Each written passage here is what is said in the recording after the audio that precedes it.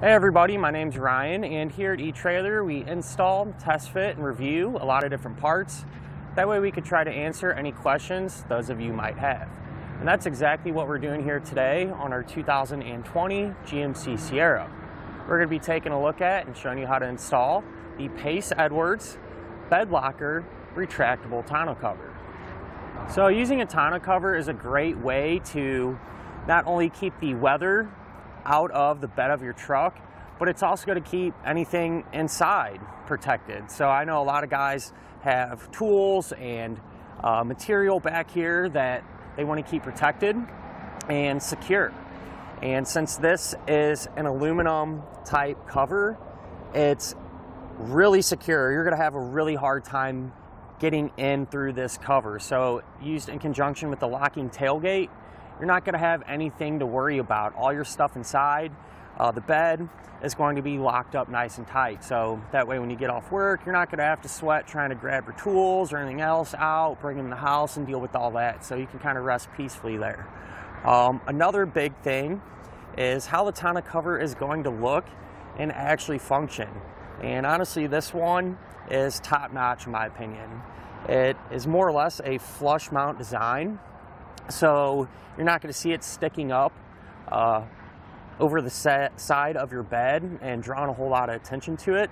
And even better is whenever you're driving, you're not going to have anything blocking or obstructing your view as you're going down the road. So with everything all closed up, we know it looks great and everything, but honestly I think the coolest thing about this setup is the fact that it is electric. So whenever you're ready to open it up or close it back up, all you're going to have to do is push a button. And I don't know if you've messed with other tonneau covers before. Some of them can kind of be a pain where you're dealing with the straps and hooks and everything else trying to open and close it. It's not really all that much fun. This one's super easy. It gives us two remotes, so it's actually wireless. So you can throw one on your keyring, and whenever you're ready to open it up, you simply just push open. So you push the button once, it'll open. And what's neat is it actually has a brake. So let's say, for example, you only wanted to open it halfway to maybe put whatever it is you might be putting in back there. You'd simply hit the button again and it will stop it. So pretty cool little feature there. I bet it would come in handy if I had to guess. If you need full bed access, not a big deal either. You just continue to open it. It'll stop on its own whenever you're opening it and closing it, so you don't have to worry about anything like that. And as you can see, even with it fully open, we pretty much have complete bed access. We're going to lose a little bit of space up front there, but in my opinion, the trade-off is well worth it. So just to kind of give you an idea on how flush this actually is, we got a pretty good view of it right here, and it pretty much just shoots straight across. As far as the rails here on top of your actual bed rails, I mean, it comes up just a hair. If I had to guess, maybe about 1/8 of an inch. You can just about get your fingernail underneath there, and that's it. So about as tight as you can get it and as clean as you can, in my opinion. And for those of you that are wondering how much space up here we're going to lose exactly, I figured I'd just take a quick measurement so we can figure that out. If we just go from the front of the cover there back to the seal, it's going to be right at about 14 inches. So honestly, not really a huge deal. Still have plenty of bed space to work with. But keep in mind, the canister isn't going to come all the way down to the very bottom of the bed like a toolbox or something would, for example. We're still going to have a decent amount of space here.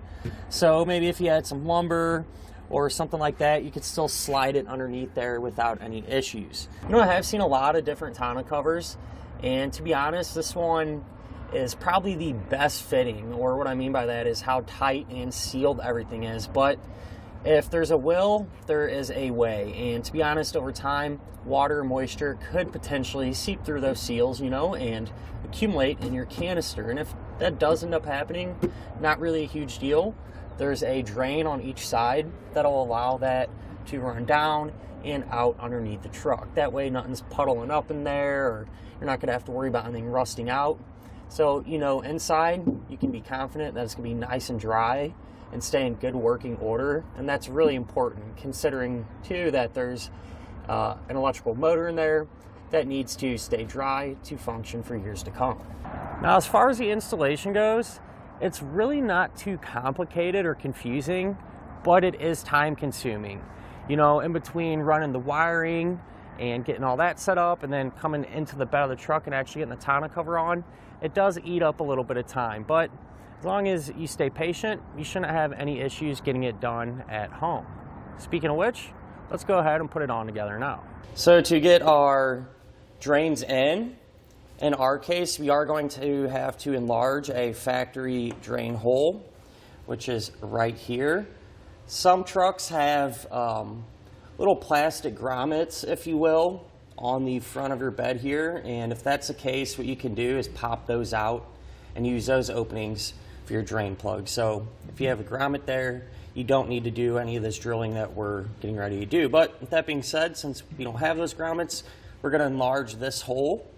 We're going to do this on each side of our truck. So I'm going to take a step bit and create that opening. With that being said, regardless of where you're drilling or anything, whenever you're doing any type of drilling in your bed, you want to be sure to check underneath it to make sure you're not going to hit something of importance.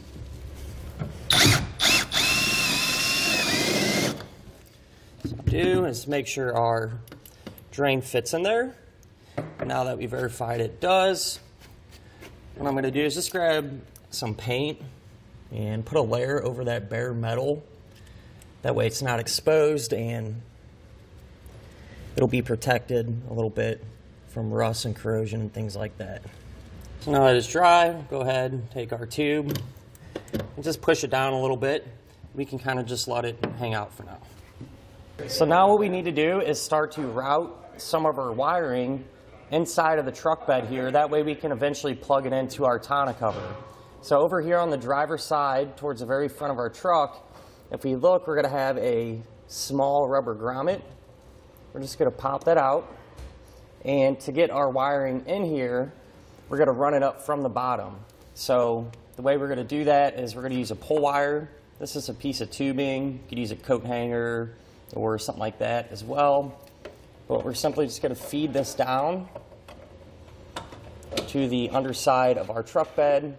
That way we can go down there, connect our wiring to it, and pull it up into position. So right here is where our pull wire dropped down underneath the truck.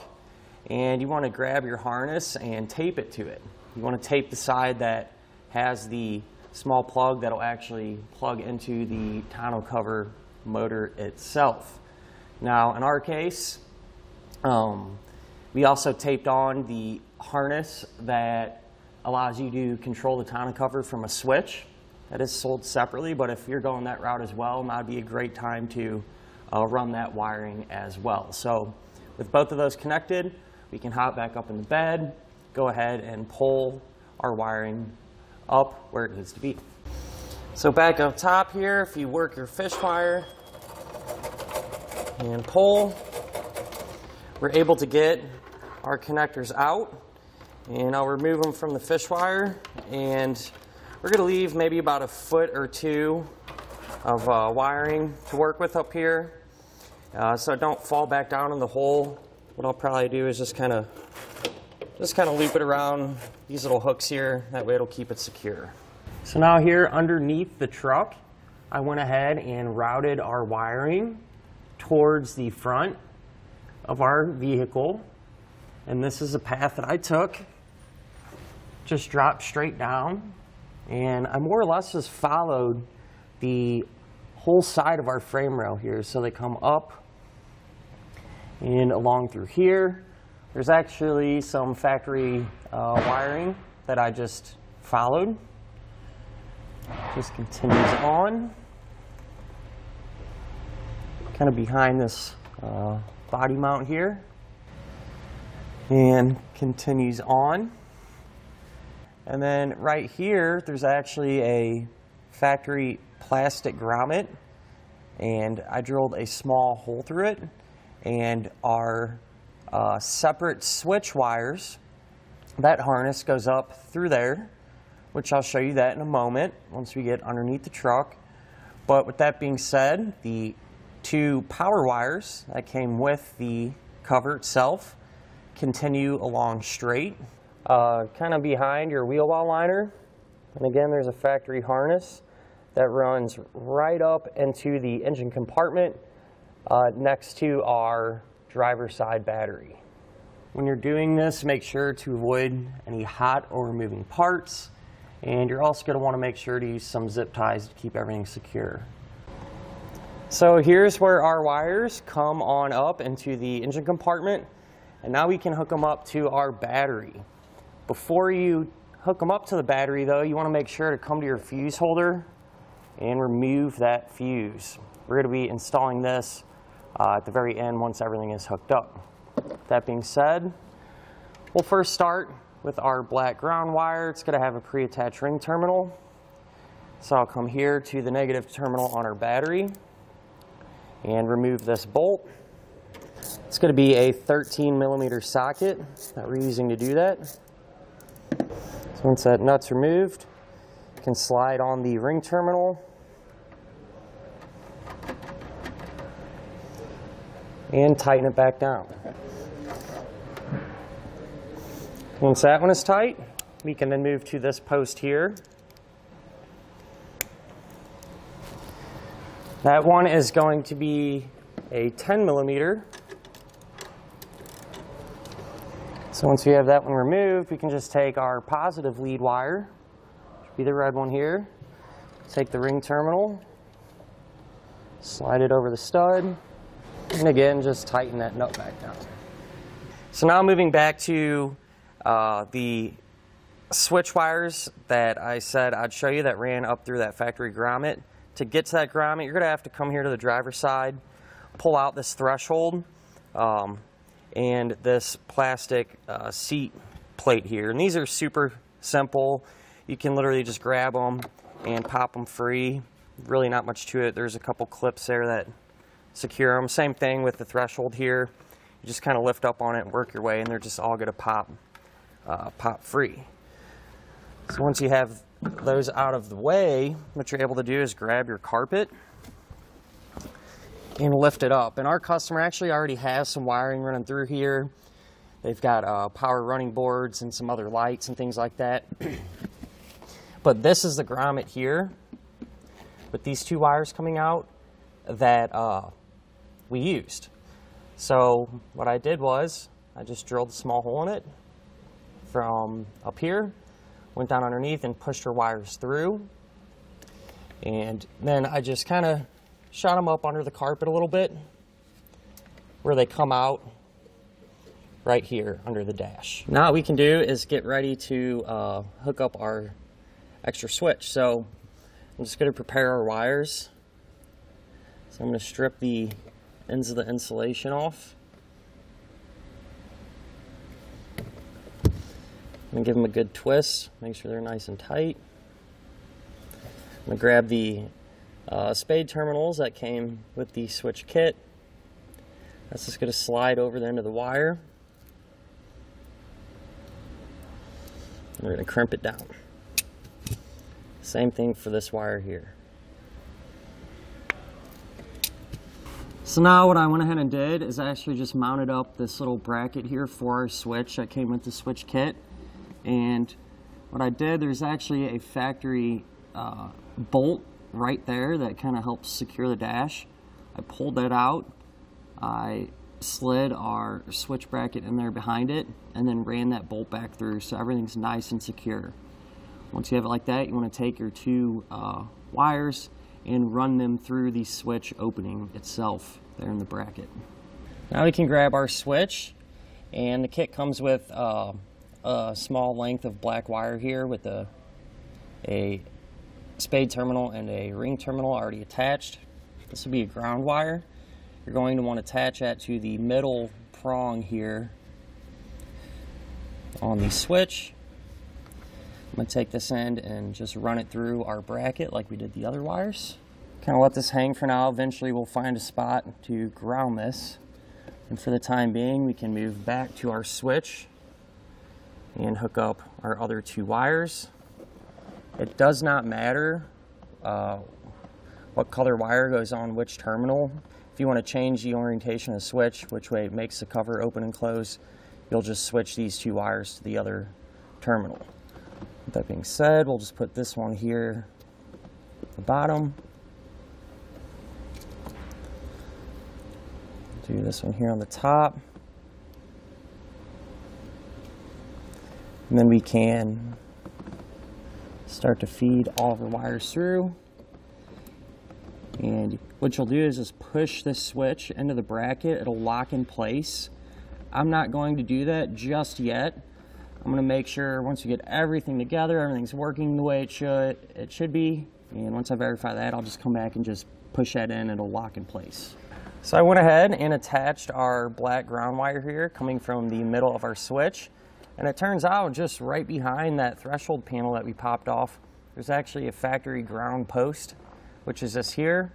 So you remove that nut using a 10mm socket, slide that ring terminal over it, and tighten it back down.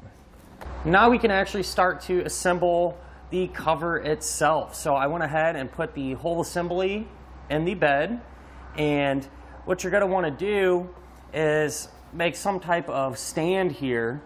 That way it'll hold our whole assembly maybe a couple inches above our bed rails. So if you didn't destroy your box that this came in, you could use that. In our case, I just used a few pieces of wood and some paper towel boxes, so gets the job done just fine. And now that we have it in this resting position, what you're going to want to do is grab your cover and just pull out on it. You want about a foot hanging like this. So with it like this, I think it would be a good idea to actually connect our drain hoses and plug in our wiring to it before we go any further. So to get everything plugged in, really straightforward. Everything's labeled. So the power wire, which will be red and black, we'll just push them two together. And the switch wire will be the remaining one. It'll say cover switch. And just plug that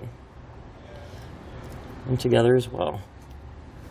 Now for the drain tubes, how these are going to work is there's a hole in the bottom of our container here, and these are just going to push in, and then you're going to rotate them and they're going to lock into place.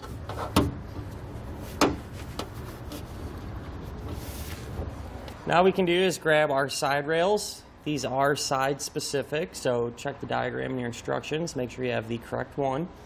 And you can see this machine end down here that's cut out. That's going to go towards the front of our truck. So the way it's going to work is the channel here, our cover, is actually going to slide into that. So what we're going to do is just get it started.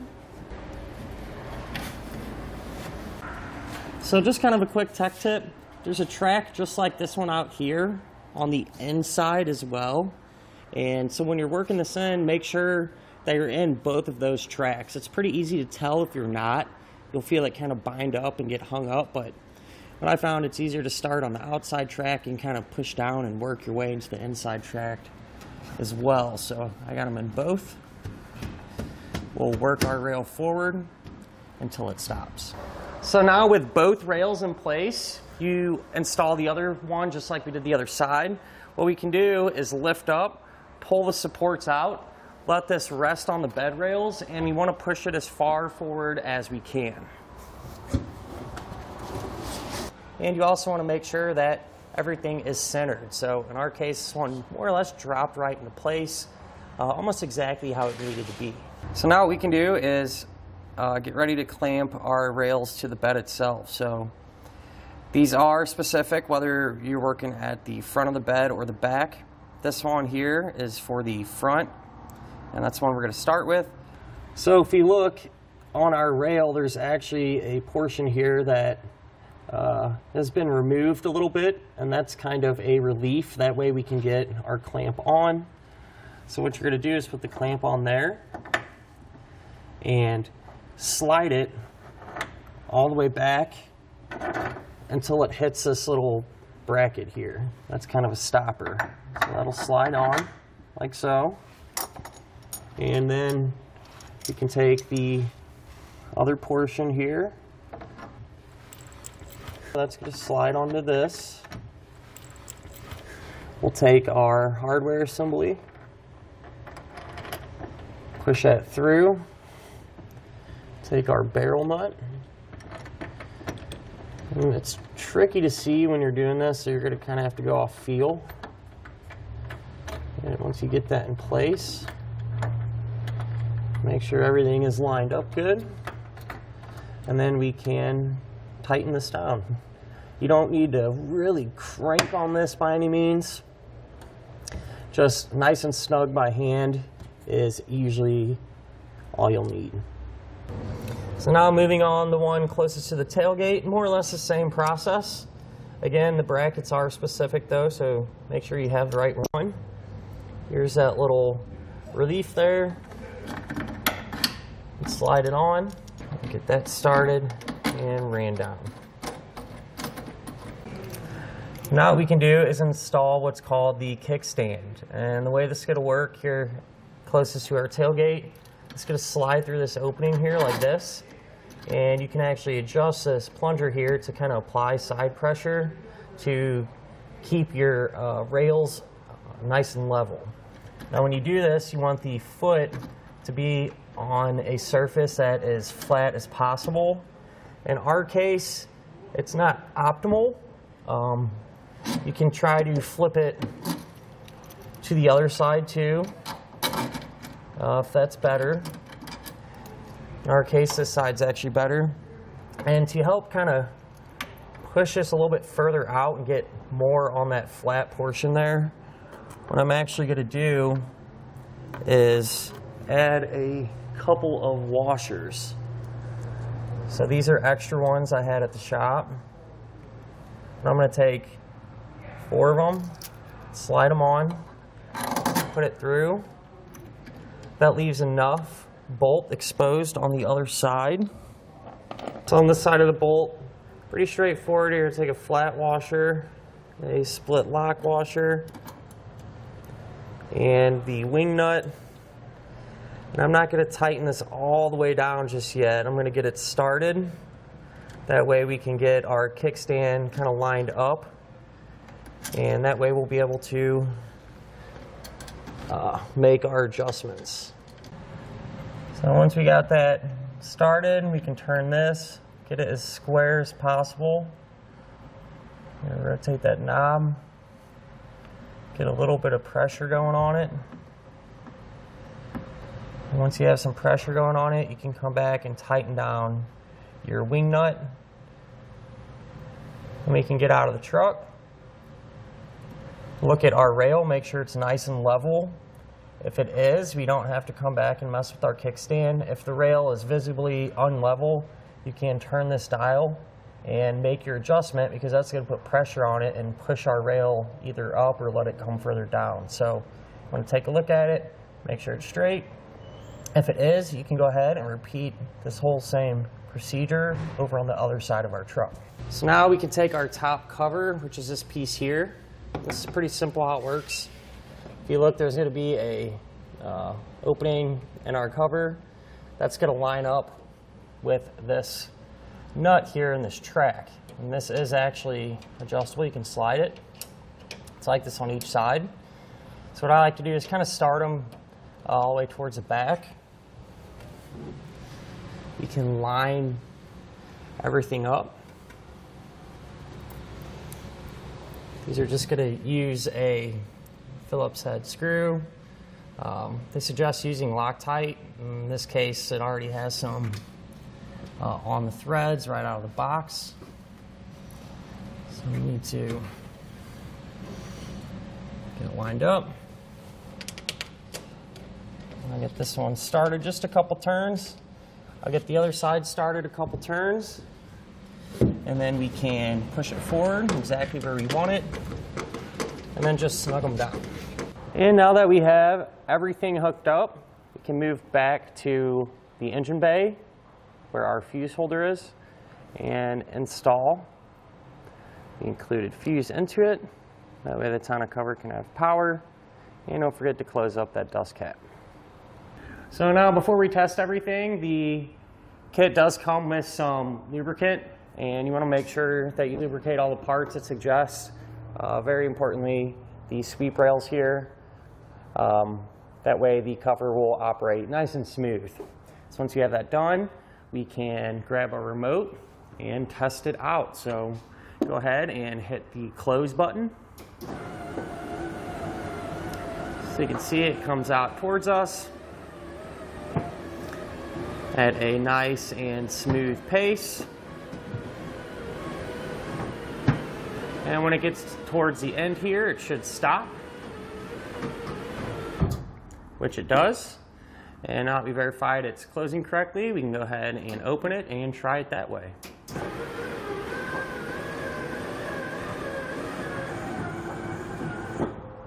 So now that we know the remote works, we can come here to our switch, try that out, and make sure it is functioning properly as well. So I'll go ahead and push down on the switch.